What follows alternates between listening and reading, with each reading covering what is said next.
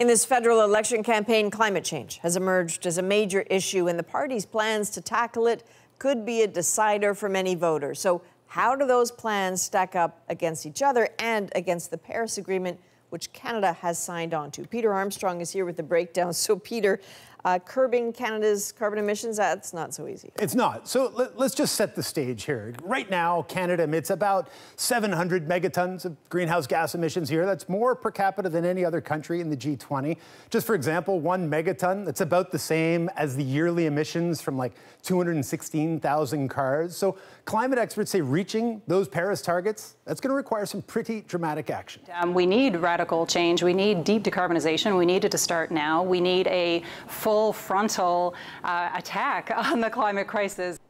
So we asked the research firm Navius to take a look and see how close each party proposal would get to that target, what the cost to the economy would be. Now, the main Liberal policy is its carbon tax. They also have a plan to help companies get to zero emissions, but even factor all that in, it falls well short of that Paris targets. Now, the Liberals say they'll also plant like 2 billion trees, but Navius says they couldn't even sort of estimate the impact that would have on emissions. Okay, but the Conservative plan is substantially different in that they're talking about getting rid of the carbon tax, at least for consumers. For consumers. Now, the Conservatives will force companies that emit more than a certain amount to reinvest money in what they call emissions-reducing technology.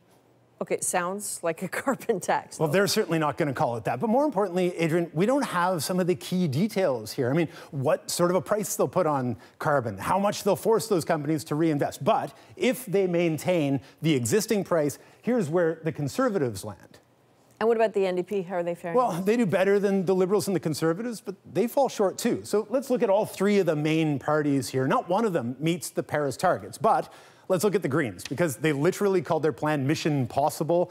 They'd ban fracking. They'd retrofit every building in Canada. They'd make every new car electric by 2030. The Green Party would actually beat those Paris targets. Okay, those are the plans, but where's the price tag for Well, this? for that, let's look at economic growth for the last few years. Navius is trying to project out what growth would look like between now and 2030 under each party. You can see the big three all come fairly close to one another. Then the Greens come in. It's more than a half a point down to 1.25%. And this doesn't factor in damage that would be caused to the economy if Canada does nothing.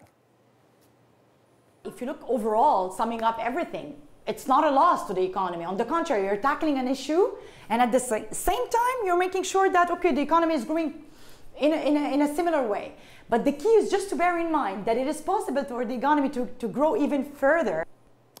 The main thing that I think experts are trying to tell us is that you can reduce emissions and grow the economy if you want to. All right, Peter, thanks very much.